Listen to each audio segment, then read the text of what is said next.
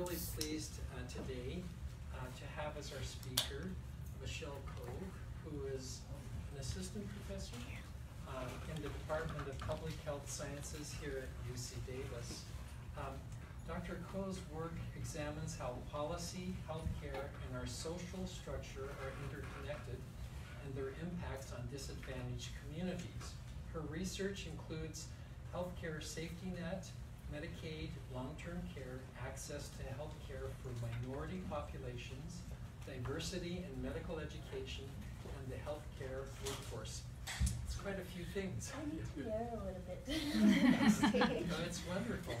So actually, Dr. Coe is a recipient of one of our small grants, which she will focus her talk on today. She mentioned to me a lot of it is still preliminary, but it is still developing. I think this is really appropriate to have Michelle talk to us today because we just released an announcement for another funding opportunity through our center. This is our rapid response short-term funding. So, and this is again what Yes. Michelle had for her project. And so please see our website for additional information. Heather, did you want to add anything further to that announcement? I don't think so. No, Okay. that's perfect. Thank you. Sounds like we covered it all. So we'll turn the time over to you, Michelle. Okay, all right. Well, thank you very much. Do you want me to sit here? You're fine. Do whatever you want to do. Should I stand? Or? You can do whatever you want. Okay. Yeah. So thank you again. And it's nice to see the turnout. It is more than I expected, I'll admit. So I'm a health services researcher, which means I study healthcare delivery systems and healthcare policy, and that's why there were so many different topics on that list. What I'm going to talk about today are different pieces of projects and also some just descriptive overview as well about just healthcare in the San Joaquin Valley, and particularly I'm going to talk about the Central Valley today. And so just to clarify, and I think most people in the audience will know that the San Joaquin Valley can stretch pretty far north to south. I'm going to talk specifically about these 8 counties right in the middle, sort of starting with San Joaquin at the top and going down through Stanislaus, Merced, so on, and down to Kern. And so as I'm showing data and the studies, the region that I'm talking about specifically today is from here. And I think it won't be a surprise to most people here that, one, there's a lot of people, there's over 4 million people in this region, that there are high rates of poverty and low income. Over the majority of the population is low income. And that translates in healthcare world, for us, it means like almost half the population is either covered by Medi-Cal, which is California's Medicaid program, or is uninsured. And we'll do the breakdown in a minute. So I wanted to say first, sort of to ground things, I'm not from the Central Valley myself, and in fact, I'm not even from California, I'm from the East Coast. And my first experiences with healthcare in the Central Valley are actually about maybe 13 years ago. My husband is from a town in the Central Valley called Mendota, and he happened to leave, I think, just shortly before some folks from UC Davis came down and did a farm worker health study on his exact town. But certainly some things that were similar in this time period where my father-in-law was getting older. He's got a really complicated medical history and conditions, and so for him, most of the time getting health care meant driving to Fresno, which is, depending on who's driving, 45 minutes to an hour away. And that meant a lot of things. One of the patterns that I saw were certainly that as he was declining, he went to the emergency department a lot. There's sort of a big hurdle, there's sort of a big hurdle mentally if you were sick, like how long do you wait because you really want to drive that far. Driving was difficult. And so he was in and out of the ED and coming in presenting pretty late in whatever condition he had or exacerbation he had. The other thing that was striking to me at the time was that it was really hard for him to get any specialists to come see him. We, I think in just a couple years, probably in 1 year, or maybe even 2 years. I went to almost all the EDs in Fresno because he kept going, except for Kaiser, and it didn't really matter if the ER physician thought that they needed a specialty consult. If I thought so in my relatively limited knowledge, having just graduated from medical school, and my husband who was in training ahead of me, even if everyone felt that that wasn't needed, it was really, really hard to get anyone to come. Irrespective of specialty, whatever it was, they'd call the person on call. The person on call would decline and say, I don't think so.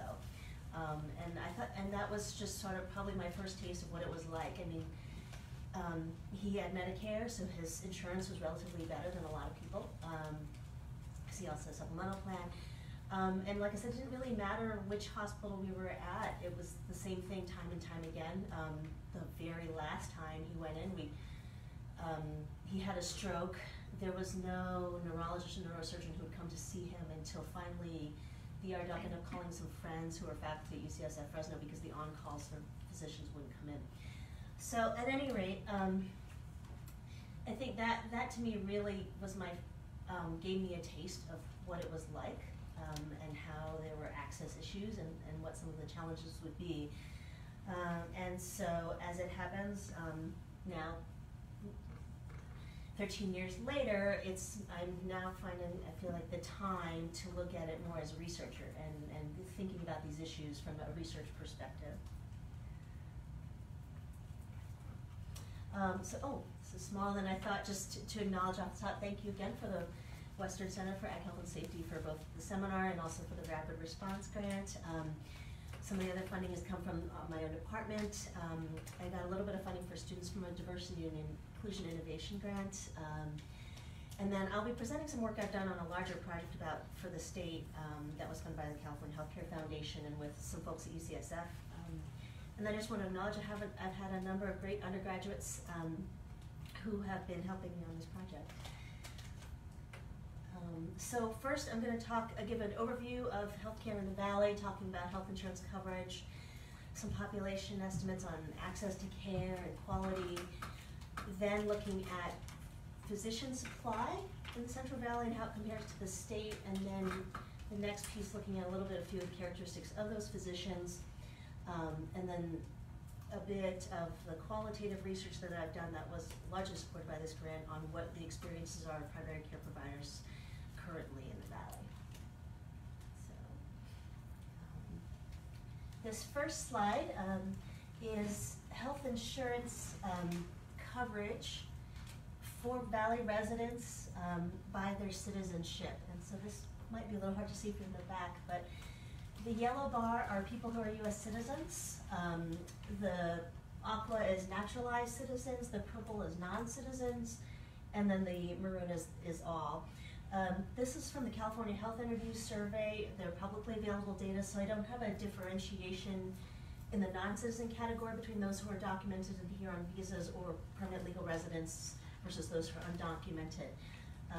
But I think the main points are simply that amongst the uninsured, for non-citizens, the uninsured rate is still very high. It's over 20%.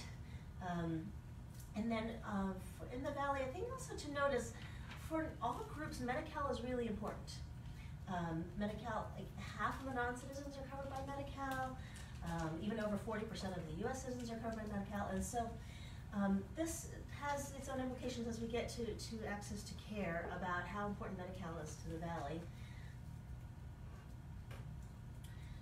And so same thing also from the California Health Interviews Survey, and I'll walk you through the table. The table percentage is the percentage of each of that insurance group who reported answers on each of these items. So the first row is the survey asked people, did you have any difficulty getting primary care? And as you can see, it's the highest proportion who reported that was Medi-Cal at 11%, but not. It was actually not terrible. I'll say that. And then you'll see, kind of as you see through, when we talk about difficulty getting care, you'll often see that the uninsured percentage, which is the next category, will be slightly lower because there's a mix of people who are going to say no to the questions because they're not even going to try to get medical care. And so it's expected that the uninsured percentage will in many cases be lower on this. The next row is asking people if you knew you needed specialty care, did you have difficulty getting specialty care? And there, it was fairly high. It was over a quarter of Medi-Cal patients had difficulty getting specialty care, and 20% of those uninsured. And then the next question is, if you have a usual source of care, who do you go to regularly for health care? And you can see almost half of those on Medi-Cal are going to a community clinic. It's nearly 43%. And then of the uninsured, it's 38%. And interestingly enough, even those who are on Medicare, it's 17%. So it's fairly high. I think historically, particularly in rural areas, the traditional model has been there are private practices, and they will see a range of patients, including Medicaid patients and uninsured patients and those who are privately covered. And we can see there's a real shift, and particularly in the Valley, where the community health centers are picking up a lot of the Medi-Cal care responsibility. And that comes up later, is sort of reinforced as we'll get to it as I look on the provider side. And then people who said they have no usual source of care, not surprisingly, nearly 40% of those who are uninsured, so they have no regular place to go to for health care. And even 20% of those with Medi-Cal. So again, even if you have Medi-Cal coverage, it doesn't mean you necessarily have as many options of places to go. And then the last one was asking people, has there been a time in the last year where you've foregone medical care? I don't think foregone is the right word in the survey. That's the word we use. It's probably, have you not gone to see a doctor or gotten your prescription or something, even though you know you needed it? And again, not sort of surprisingly, it's 76% of those who are insured said there was some time where I needed medical care and I didn't go get it. And interestingly, in a contrast though, you can see the lowest percentage of this group is actually the Medi-Cal. Even people who have Medicare and who have private insurance have said, we haven't gone the care that we know we needed.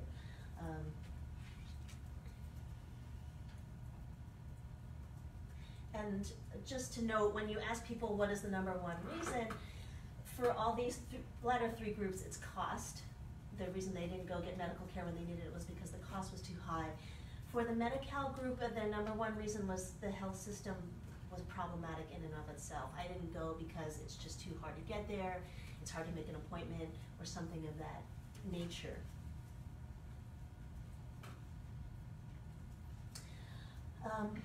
And then there's just a few, I'm just presenting maybe two pieces on quality of care and the value. There's something called the California Regional Healthcare Cost and Quality Atlas. If anyone's kind of curious, you can look up where we are or you are and look at how your own healthcare plans are doing. And so this one is just aggregate, looking at people with diabetes should be have their hemoglobin A1C regularly checked as part of their monitoring. And looking at, on the right-hand side, we'll see, it's called Central Valley North, but it is actually the same counties that we're talking about in this aggregate. That among diabetics, about 3/4 of them got their A1C checked versus people with private insurance in the Valley, which is 85%. But for reference, the state average is 88, the national benchmark is 89. And so we can see there's some decrement in quality of care in the Central Valley in general, and then more so for people who are on Medi-Cal. And then on the flip side of one aspect that's very, very difficult to get across the board for people is colorectal cancer screening. So you can see nationally, only 60% of people are getting the colorectal cancer screening they're supposed to based on the recommendation. But then you can see within private insurance in the Fresno area, it's 55%, and then with Medi-Cal, it's 17.5%. So certainly there are real access challenges here that are becoming reflected and measured as quality of care challenges. Okay, so this first part I'm going to present is just a little bit of overview. Is from a report that I co-authored with some faculty at WCAHS, and it was called, they decided to title this actually, which is California Physician Supply and Distribution Headed for a Drought, and has a very stark picture of some incredibly dry land. But I think just the few takeaways I wanted to show were I'll explain quickly. What this was we used data from the Medical Board of California. The nice part about it is the medical board handles licensure for physicians, and physicians have to get relicensed every 2 years. And when you do, there's a survey, and it conveys the impression that doing this survey is mandatory, even though it's actually not. But what that means then is the response rate is very high. It's about 92%. So we have a fairly good capture of all the physicians in the state. And then, as I'll show you, some of it, the cuts that I'm going to show you are down to physicians who are active in practice, who say they're not retired, who are not in training, and we'll get to later, and then some about their patient care, those who are providing patient care. So the first part is just to show, and this is, I see it's kind of faded, but this is a map of the counties, and it's showing the number of primary care physicians per 100,000 residents in each county. And so the darker blue counties have more physicians, so you can kind of see up here in the Bay Area, there are a lot more physicians per capita. And then you can see in here, the lowest areas in our state are down in the central area, a little bit north, and then also Inland Empire. And so certainly throughout in our state, as it's not surprising that sort of the rural and ag regions are going to have the fewest doctors per capita. And so here are the numbers. The state average is 50 per 100,000. In the valley, it's 39.4. In the Inland Empire, it's 34.5. The Bay Area is 64. Again, not surprisingly. The other area of interest and concern from the state perspective is sort of the age distribution of the physicians. That not only are there fewer physicians in rural and ag areas, but that they're older, because as we look sort of towards the future, it's not only how many are there, but then in the next 10 years, how many are there going to be left?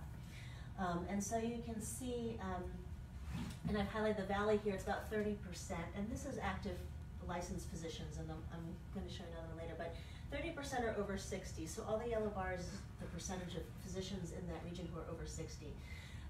And then you can see sort of Northern and Sierra is over a third, it's 36% or over 60. So even if I show you the previous map, which is the current state of who the physicians are, when you break it down, unless there's a change on the inflow side, there's also going to be a lot of retirements coming and actually happening now.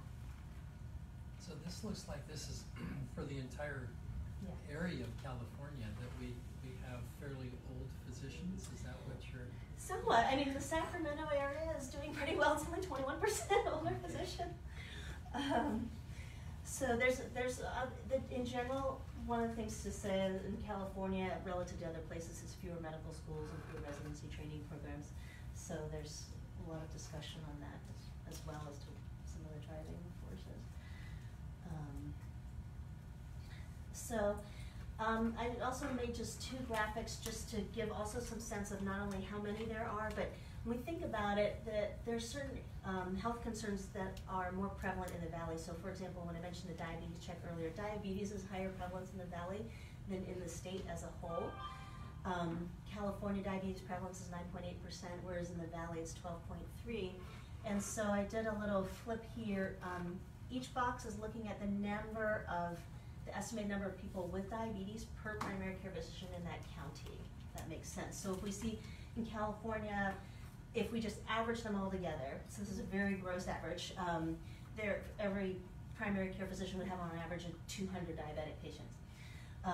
And as you can see, sort of Fresno, Madera, it's 200 to 300. Merced County, it's 300 to 400. And as we get into really in the northern areas, there's both diabetes and low primary care supplies, so you'll see 600 to 800 or so on. And then similarly, one of the other issues, and mostly I'll talk about primary care, but this is a really big concern too, is mental health and access to mental health care in rural areas and ag areas. So this is based on a survey which was asking people in the last 2 weeks, how often did you have frequent mental distress? And the idea was to try to get a sense from a survey standpoint of people how bad their mental health was, where it was is frequent mental distress so bad that you are unable to work or unable to go to school or something to that effect. And so it's not exactly like having psychiatric diagnosis, but the plus side of that is that it gets to a lot of people who are undiagnosed. But it's just to give you the relative scope. Per the psychiatry population, there's 1,000 in California, and then as we get to our San Joaquin Valley counties, we're talking 2,000 to 3,000 people per psychiatrist. Out to Merced, Tulare, 3,000 to 4,000, Merced, 8,000 or so per psychiatrist in Merced County. And of course, northern counties, particularly these are low population counties, and there are just no psychiatrists at all. So access to mental health care is going to be very challenging in both rural areas and ag areas, and even for those with the most severe conditions where you would want to bring in a psychiatrist. Okay, so that was the big picture report, trying to give a sense of just where the valley is relative to the state, and generally that there are not a lot of dogs. Oh, and I should say throughout I'm showing pictures from the San Joaquin Valley Interprofessional Bus Tour if anyone wants to go, and I'll talk about that at the end. So this is from Bakersfield. It is from the top of a park. I can't remember, it has this very nice name, but it's actually looking over an oil field. Okay, so this is now specifically work that I did after that report, where I'm just trying to look at the valley providers themselves. These are those who are in primary care, and I will say this is from 2015 because 2017 hasn't been analyzed yet, who said they're providing patient care at least 20 hours a week. And so in looking at that distribution of this specific group, then we have over 35% are over 60 years old. So this group is slightly older. And then in contrast to sort of what we see in the graduating and trainee population, it's 72% male and 28% female. So medicine's been at gender parity for a little while now, coming out of schools. And in some parts of our state, the Bay Area, there's slightly more females than males, but in the Valley, it's still very heavily male. And it tracks a little bit with also the age distribution. Obviously, older physicians, there are far more males, but even in the younger age groups, there's still more male than female physicians in the Valley than compared to other parts of the state. So one of the things that I look at, one of the other workforce things I look at tends to be on race and ethnicity and what we call underrepresented minorities in medicine, which tend to, which it kind of varies, but for this graphic, I'm adding in African Americans, Hispanics, Native Americans, and certain Southeast Asian groups. And so in this category, they're called underrepresented minorities, and so that's what URM stands for. The percentage of primary care providers in the Valley who are underrepresented minorities is actually quite a bit higher than the state average. So for example, within this category, it's probably, with this sort of designation, it's quite a bit lower. The state average, for example, is only 5% of physicians in the state are Latino, for example, even though our state population is 50% Latino. And the other thing that I looked at here, and I see now it's hard to see, is whether or not people graduated from U.S. medical schools or whether or not they're international medical graduates. And you can, and it's hard to see here, but almost half the physicians in the Valley are international medical graduates. And so that means there are a few medical schools which do draw U.S. born students who go there in the Caribbean and come back. I don't have that differentiation, but for the most part, it's still people who were born, raised, or went to medical school in another country and then have come to the United States. And this is, I don't actually have a reference for how this compares to other rural areas. I think it's quite a bit higher, actually. But in general, international medical graduates have been an important source of healthcare in rural areas across the country. It's been part of a visa program in order to try to fill out some of the healthcare needs of underserved areas. Okay, so, but I I've been, looking at all these big counts, and as I said, I'm interested in access to care for some of our more vulnerable populations. So the next stage that I'm in at the moment is I wanted to look at, we've got all these big numbers, who's actually taking care of the Medi-Cal patients? If, nearly half your population in your region is uninsured or has Medi-Cal, and 40% are on Medi-Cal, then I wanted to get a sense of who's available, what's available for people in Medi-Cal. And so what we had started out with last summer was we started looking through all the Medi-Cal managed care directories for the region. What it means is every time you have a health insurance plan, for example, your health plan will give you a directory that you could either search online or an actual heavy tome that says, okay, these are all the providers in our network. And so focused on primary care, and speaking of those undergraduates, they worked very hard in going through and trying to manually create this database of just looking up each one in a directory and putting it into the data set. We looked, and I had them extract a couple bit more information on what their specialty was, their degree, and what languages they spoke. And just to give you a sense of the complexity of this, it sounds straightforward when you don't get into the weeds, but the reality is there's 6 health plans serving the San Joaquin Valley, serving the 8 San Joaquin Valley counties. And then each plan has different counties that they serve. So one of my students created this so we could just get a sense of what was going on. Where if you want to look up Anthem Blue Cross, it serves 4 counties, but each of those counties has another plan that's also serving them, but not necessarily the same one. And so we found there were certainly a lot of challenges, and we pull the data, but then there's going to be trying to find duplicates and so on. And it always makes me think about how hard it is to be a patient. You're trying to figure out who you're supposed to go to, who you can go to.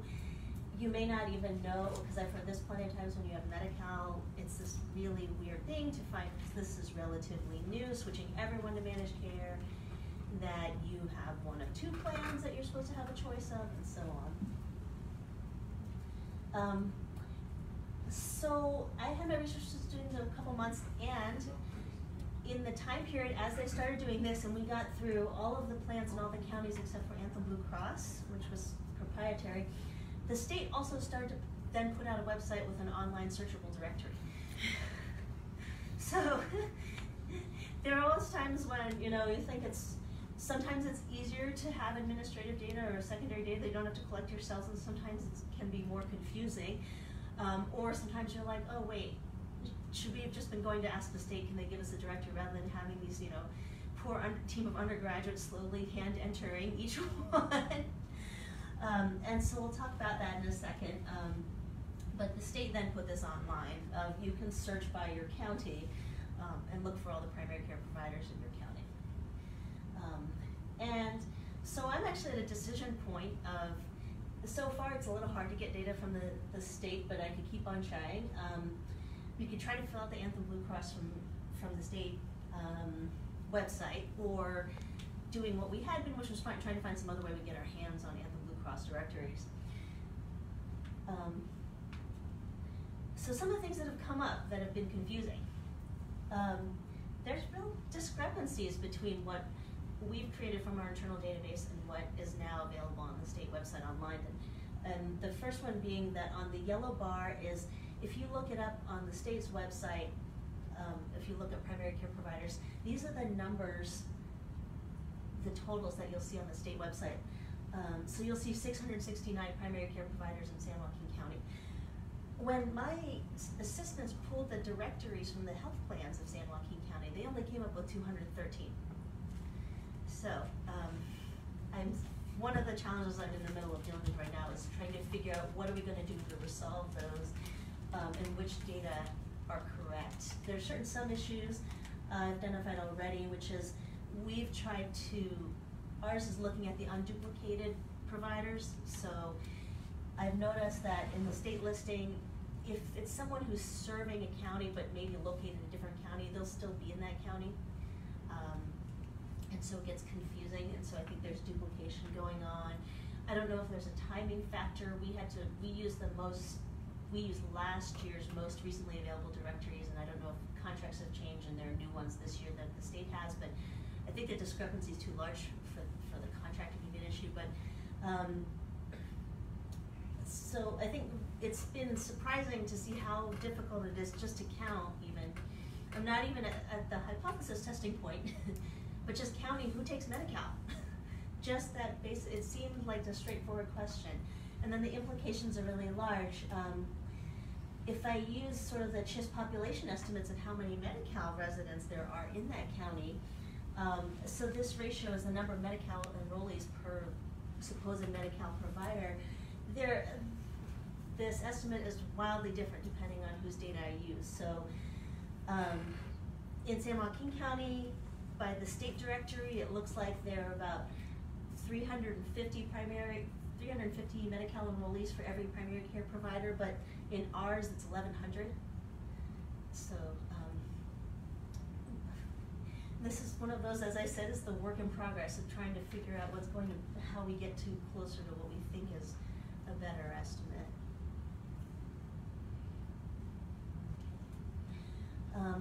So the next part I'm going to sort of shift gears. That was a lot of the data and the numbers piece. And what I've also been doing is doing interviews. And so we've been sort of just slowly trying to collect interviews on primary care providers in the Valley, asking them about their experiences.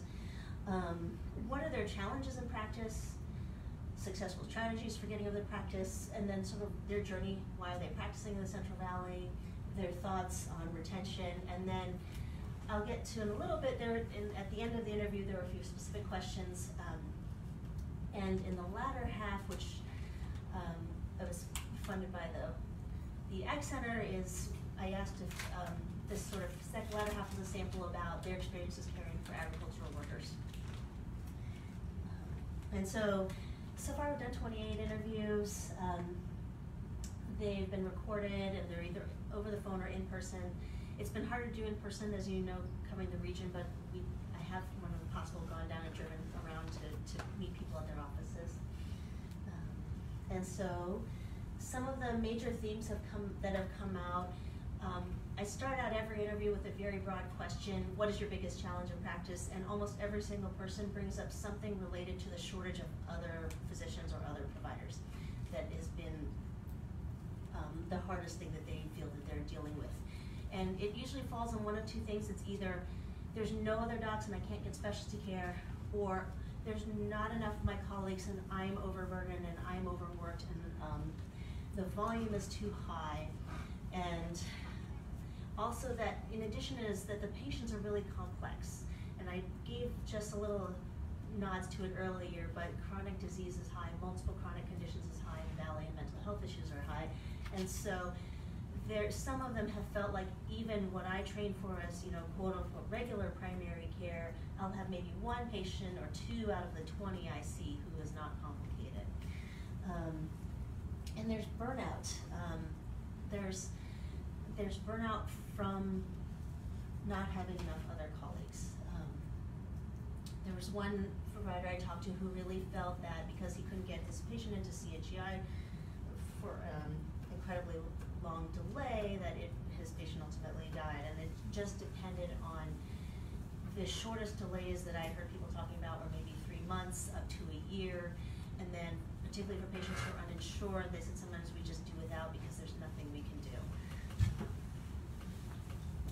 So this was actually from a director of a community health center network who had said, all of my clinics are 25 to 30% short on staff. One of the interesting things that happened out of the Affordable Care Act was there were more grants for community health centers to expand. And then with having Medicaid expansion, the community health centers felt like there was more possibility for them to expand because now they would have patients who actually had insurance reimbursement. And he said, at this point though, I'm not building anymore because I can build a center and I can put up the walls and I have no one to staff it. And then this is from another physician who's saying, it's been really bad. And he says, my patients, they feel like they're being forgotten because they have to wait so long for an appointment.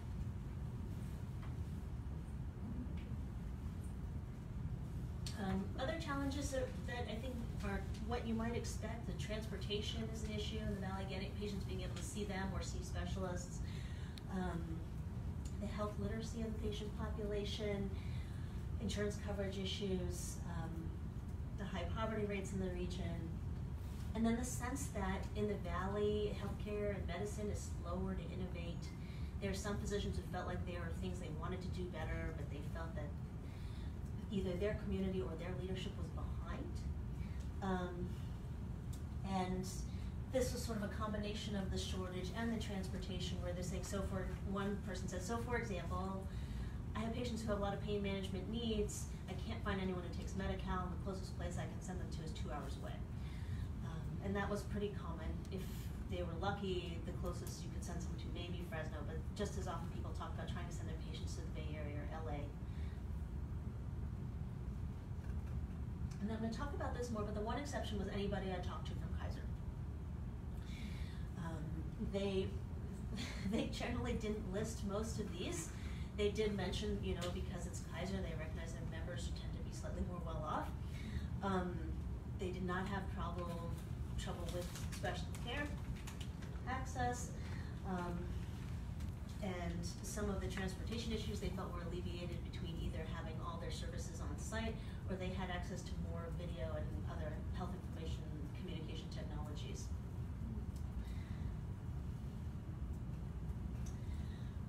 In the questions, so again, I didn't get to ask the entire sample of this, so but the latter half when I asked them about caring for agricultural workers, I think one of the main points was I asked people if they had any training about caring for farm workers or anybody in some segment of ag, and everyone said nope.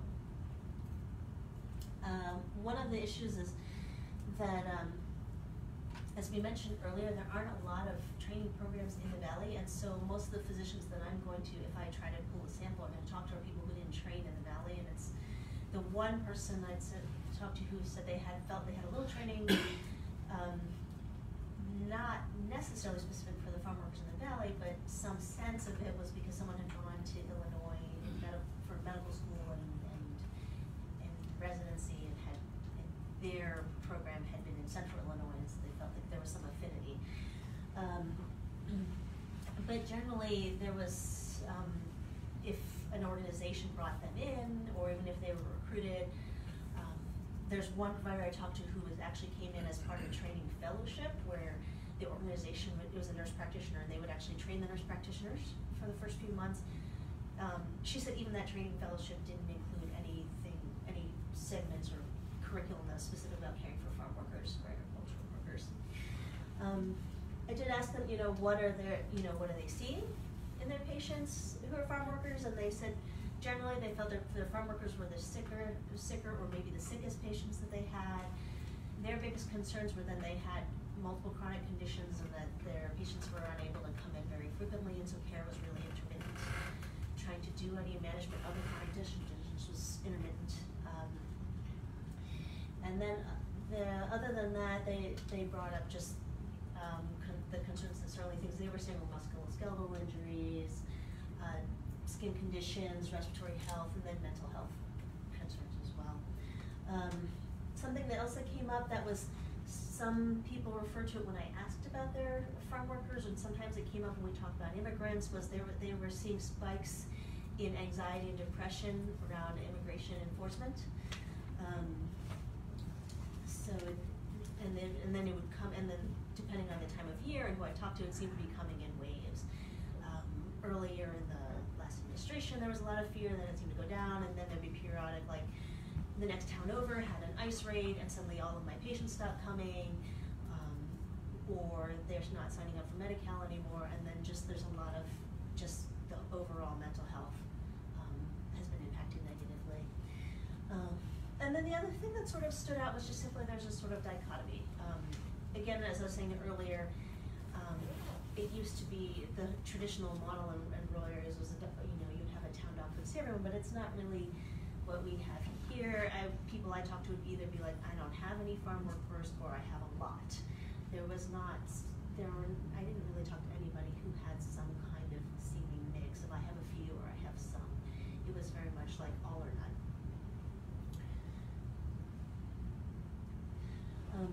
And just given our location, I thought I'd say, I did also ask people about environmental concerns to get a sense of what physicians think about environmental concerns and in the valley, and nearly everyone would bring up air quality.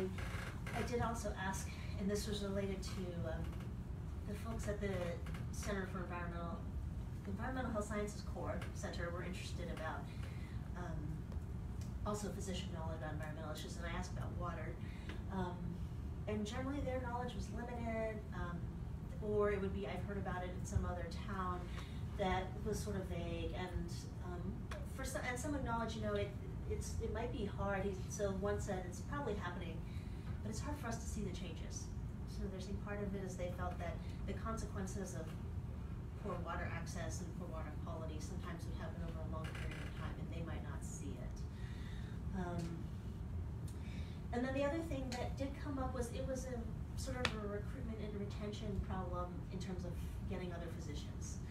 That a few of them would mention they either had a hard time getting colleagues to stay in the valley, or they knew some who left because those providers were concerned about the environmental quality in the valley.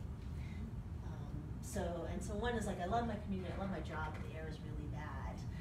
And so that came up a couple times, that do I want to raise a family here? So, that people in question, do they want to raise their family here?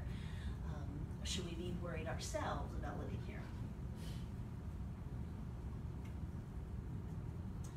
And so, again, in that bigger questions of, I was asking about this because, again, it's that bigger question of why is it so hard? Why this shortage that I showed you, all those numbers I showed you, that's not a new problem. There have never been, not never, but it's, for a long time now, we also thought there not being enough docs and not enough healthcare providers in general in the valley. And I think one of the things I wanted to highlight was there was a big difference by gender and responses when I talked to people about what they saw as the issues. When I talked to men, they usually talked about the cultural amenities and there being a lack thereof, that it wasn't an attractive place, there weren't places to go out to eat, or things to do for fun, and that it generally had a poor reputation as a place to live. Women almost all across the board, the first thing they mentioned was it's hard to get other women because their partners don't have a job here, there aren't job opportunities here, or if you're a single woman, you're not going to find a partner here in the valley. And so there was a really big it was just sort of striking. Like, both groups eventually would start to mention these things. Men wouldn't mention the partners as much, but women certainly also brought up the cultural amenities and so on. But it was just sort of the striking difference of what they emphasized and what they chose to mention. And then the other thing that came up was they felt, particularly in the last few years, there was a lot of regional competition with Kaiser. That they felt that they're struggling with, there are not enough people who want to come to the valley, and then even when they do, Kaiser's taking them all. And certainly people across all the other settings, people in private practice, community clinics, smaller towns, the bigger cities, they all said the same thing if they were not from Kaiser, that we're really struggling with recruiting people from Kaiser because Kaiser's taking them. Is there some reason for that? Why is Kaiser so?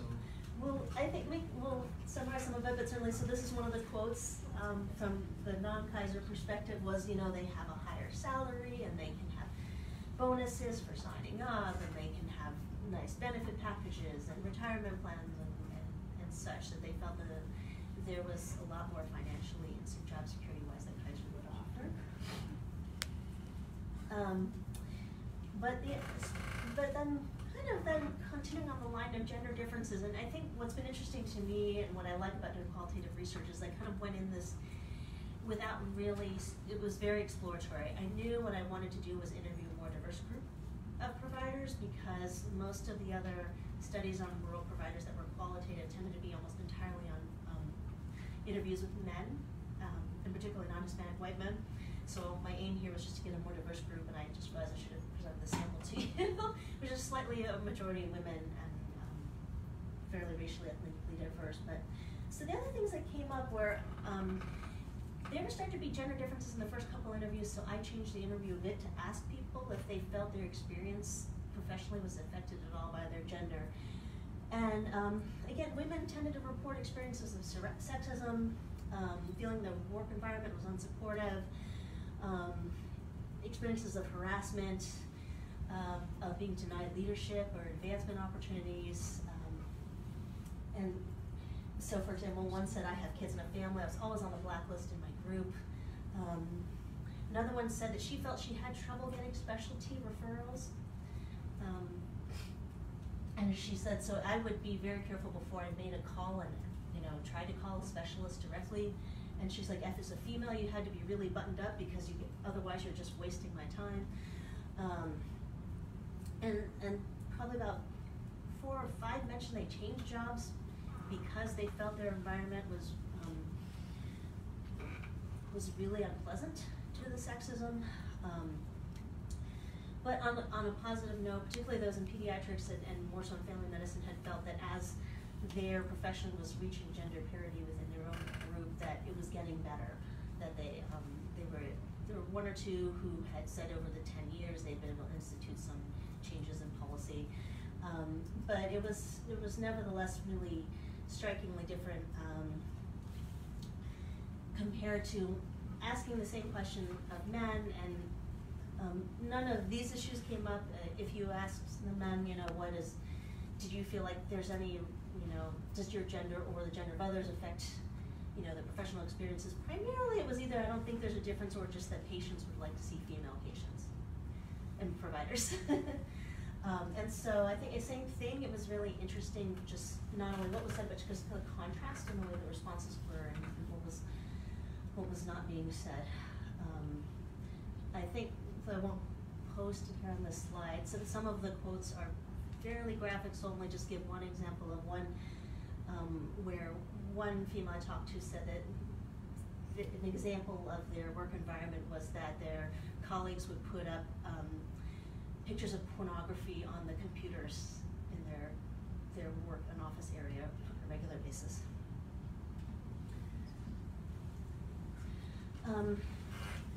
So I also talked to providers about, did you feel like there's a difference in your practice, or how do you think your race or ethnicity or your nativity affects your practice?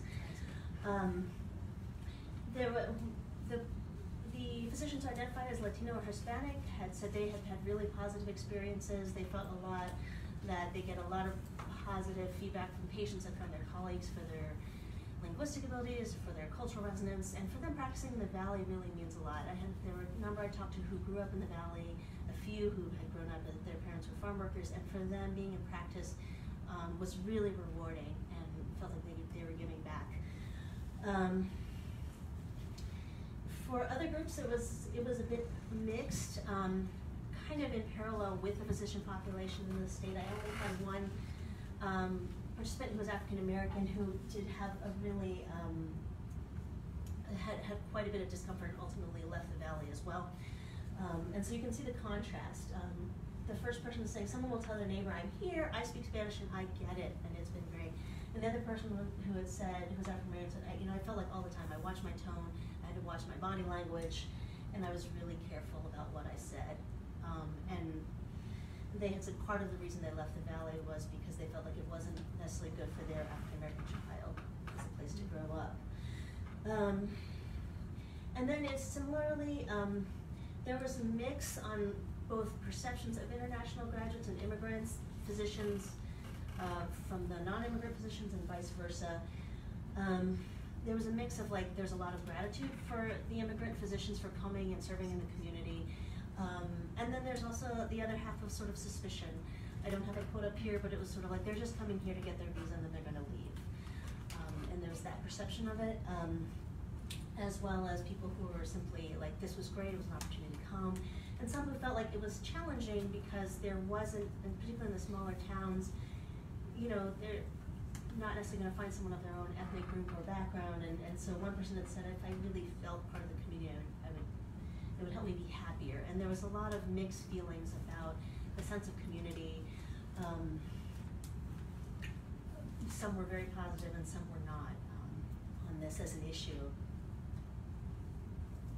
Oh, we're running out of time. I better hurry through this. Okay, the last similar, as I said, I was also not necessarily something I went in, but this actually came up within the first few interviews, so that also became part of my interview guide. LGBTQ physicians. I started talking to a couple, I think perhaps because they were motivated to be interviewed about this, where they had probably the worst experiences of harassment and discrimination professionally. So one was like, I felt like I had a big flag on my chest. What that person was talking about was they felt that they got a lot of harassment from the nursing staff and from their colleagues. There was, they described a lot of actually pretty disturbing stories. Losing hospital privileges when they came out, being excluded from insurance contracts, and a lot of them saying that, and the people I talked to, I actually had a very hard time finding anybody who was in practice to talk to.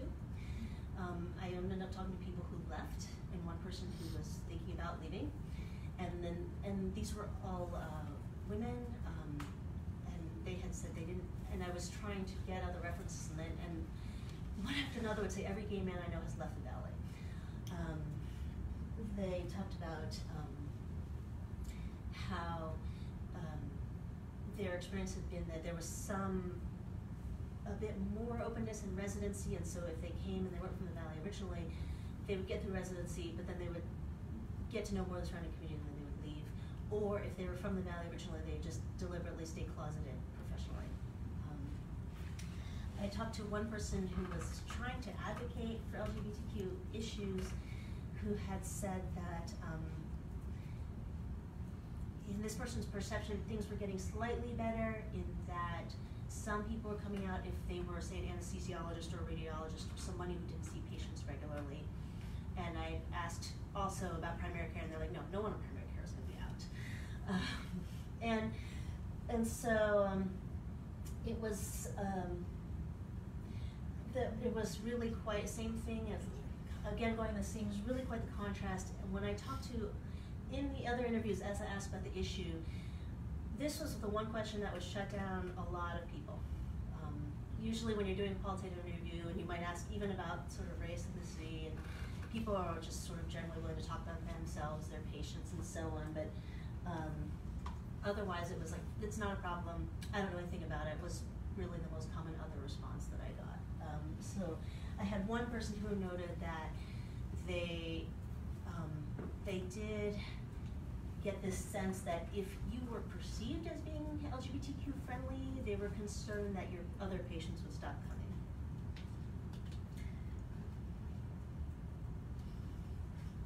Okay. So, overall, the different limitations of the project, a lot of it is med board data.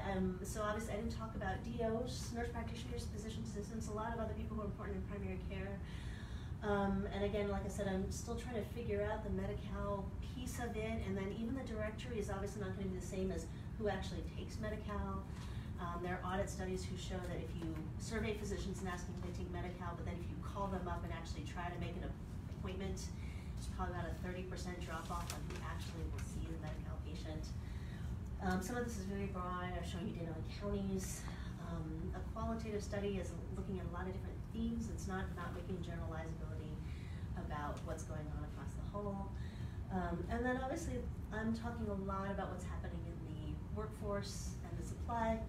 And the next stages are looking at what does that mean for actual access to quality care. In conclusion, one of the things that's been interesting to me over this time is that from a federal perspective, the population of the valley is so large, it's not generally considered a rural, a lot of it is not considered rural because of the population density. But the healthcare access problems are really still pretty much in parallel with the same as many other rural areas in the country. That there's, and both, you know, in general, the challenges are both the health needs are high and the capacity to care for people is low. And this is really consistent with, there are other reports done, there are not enough nurses in the valley. There's a definite real concern about mental behavioral health access, and then long-term care is another really big issue of where are we going to get the long-term care workforce. And the other thing that came up a couple times when I talked to people is they said they also just had a real hard time struggling to hire good support staff. So if they wanted a clinic manager, if they wanted a medical assistant, that was also really hard. Other things that it can get to be this vicious cycle that the shortage leads to burnout, which leads to more shortage, and so some of the thinking is going to have to be around how do we deal with the burnout for even the providers who are there. Specialty care access, it seems like nothing has changed particularly in 13 years from my anecdotal experience to what I'm finding research-wise, and one of the challenges is that there's not a lot of real big policy levers for specialty care, other than Medi-Cal coverage. You know, we talk about community health centers, that's currently, at least in our healthcare system, the answer for a lot of primary care gaps is trying to support these community health centers and to give grants for them, and they get higher reimbursement under Medicaid, Medicare. Same thing with hospitals. Hospitals get reimbursed for taking care of more, Medicaid uninsured sort of patients, and there's really not something for ambulatory specialty care along those lines. Same thing, loan repayment. Our state, most federal loan repayment is primary care. Our state will have, there's certainly a push to try to have loan repayment, and there's loan repayment for psychiatry. There's a real shortage of general surgeons, but there's really nothing else out there for all the other specialties. I think there's another question that's troubling me, and I'm trying to figure out going forward is, one thing to talk about health system consolidation in policy, which means it's just healthcare systems are growing bigger and bigger. And what does that mean for access to care for vulnerable populations?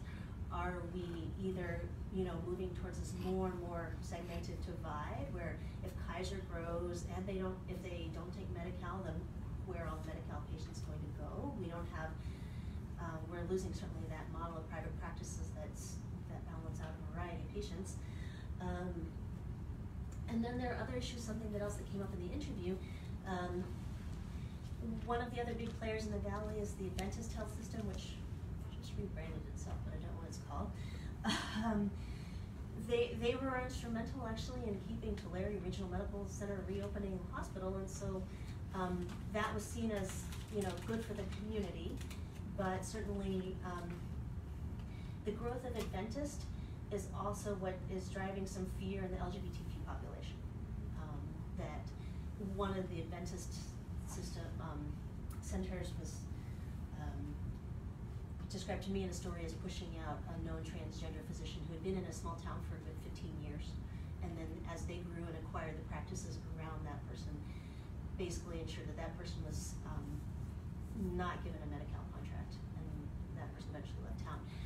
So there are some questions as organizations get bigger. There's positives for maybe keeping the infrastructure in place, if they can manage to care for different range of vulnerable populations, or is it going to be making it harder for low-income communities to get health care? And then certainly, as we talked about the training, I think for this group training, certainly for caring for farm workers, what I didn't get to was I didn't have conversations about this as much for the UCSF Fresno residency program, where I know there are things they're working on, but that's one program out of the whole region. And then for a long time now, people who worry about rural access to care have talked about, as medicine reaches gender parity and it's harder to get women in rural areas, is that also going to make it harder in terms of getting docs? And I think one of the things and usually the focus has been on the partner issue or the social isolation issue, and I think just because of the timing of the interviews I was doing, the issues of harassment and discrimination have come up more because that's also been more out in the national conversation as well. And do we need to think about that as an issue as well for rural areas? And as we shift towards larger health organizations, so even, for example, we talk about community health centers, one community health center organization in the Valley has 71 clinics. So even if some of those clinics are one doc or one PA or one NP in a small town, they're still part of a larger organization. And if it's 2 of them or something like that, does it mean we might see more harassment or discrimination because we don't have, solo or 2 practice providers, or does it mean that there's opportunities also for redress because people are part of an organization? And then certainly for sexual orientation, gender identity minorities, the perception is that discrimination issues aren't getting better in the Valley, and so that becomes also a deterrent to recruiting and retaining providers. It's certainly not going to be the majority of the physicians, but in an area that you really feel like you can't afford to lose anyone, do you want to lose 10% of who you could possibly have? And then what are the implications for disparities for LGBTQ care if this is the environment that the physicians themselves are experiencing? Other things, immigration policy.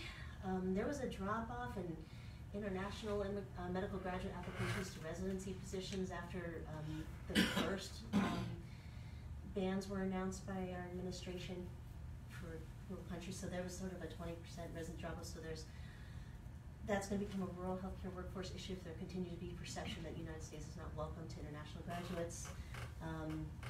And then something else that I'm not sure that people in healthcare think about now is the environment is a workforce issue. And that environmental quality is going to be an area that also makes it hard to get workers. And I'm sorry, I'm going way past my time, so I'll finish up. I'll just mention it then. There was a state commission that talked about strategies for increasing the workforce, using teams, telehealth, new medical schools and training programs. And the pictures are from, this is my plug. This is Jan Margaret Garcia. She runs a Central Valley bus tour trip in the springtime. It's a great experience.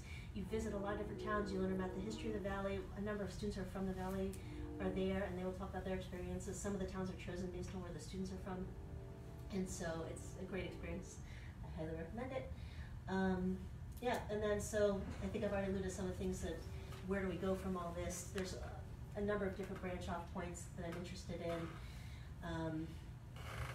And looking, also kind of trying to get a sense of what's happening in the future. Healthcare policies in flux, immigration policies in flux, population in flux.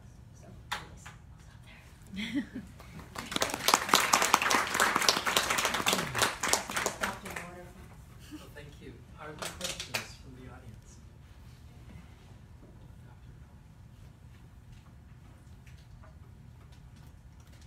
You left us speechless.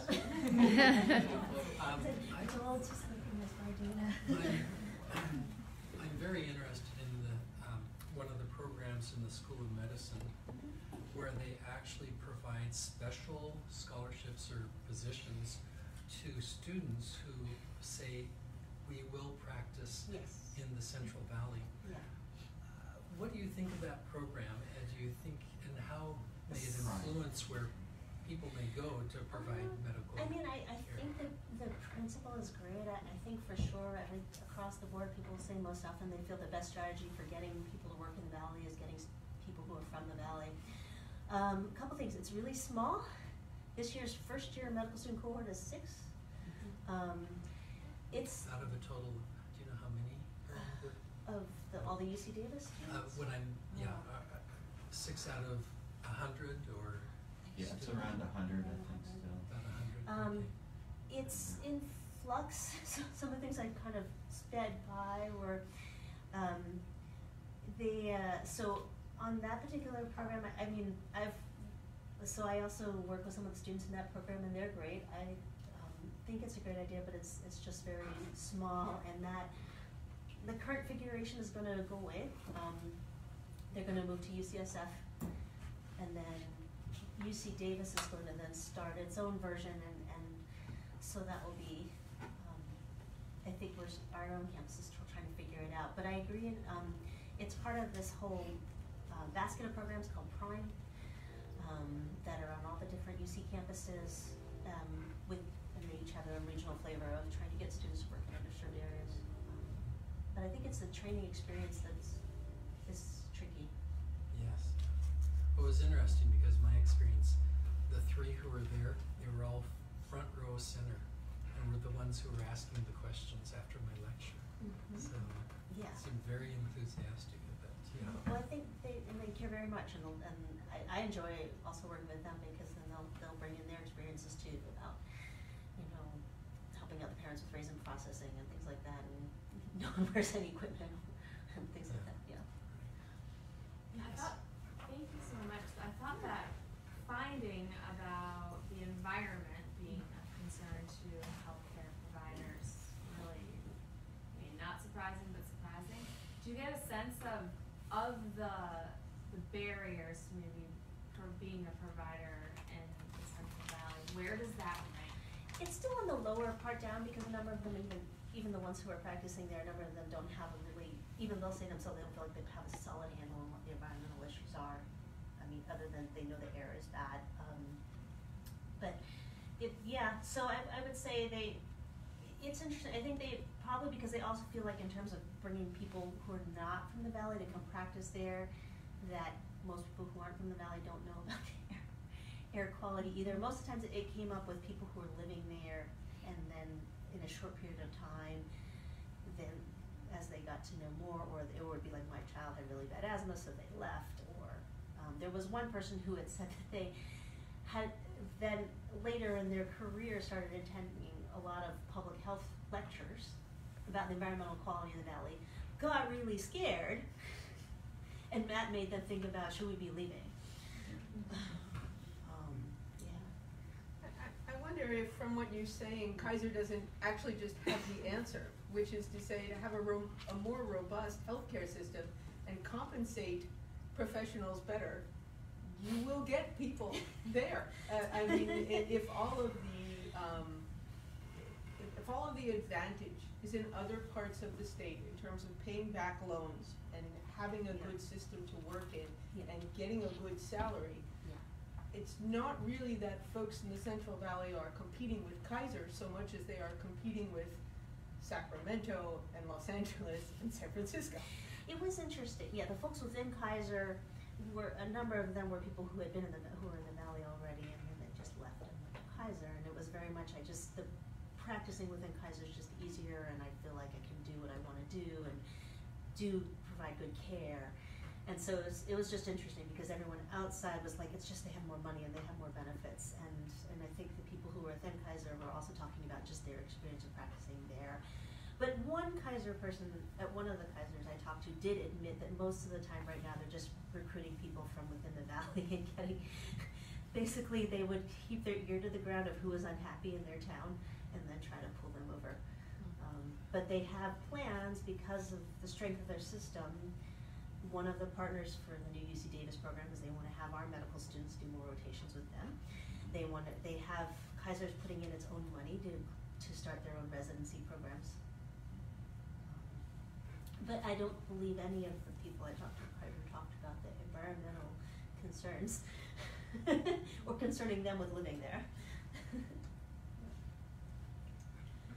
So I'm curious, I'm in the nutrition department, so I would like to know if in your interviews, did that come up at all as a little bit, yeah. an issue with the patient population? Yes, and mostly that their patients couldn't get access to healthy food.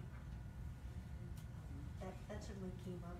And do they see nutrition as sort of a specialist that they would also want to refer patients to, and thinking about like the problems of diabetes and other chronic diseases? Yes, they did, and they just sort of fell into a dichotomy of either those at federally qualified health centers, the community health centers would have a nutritionist, or they would say we're looking at partnerships with nutritionists. They just did a lot more of the nutritionist or dietitian and health educator and team component model, and similarly the Kaiser folks, and then those in other private practices were saying we would like to do this, but it was either the culture is behind or we don't have money for it. You know, we don't get the money that QHCs do. So